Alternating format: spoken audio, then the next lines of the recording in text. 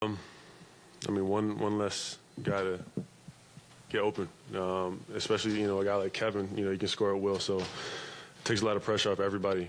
But us collectively, we got to understand that and play a certain way with pace, movement, and got to play team basketball because I feel like when we're playing team basketball, it's hard for anybody to stop us.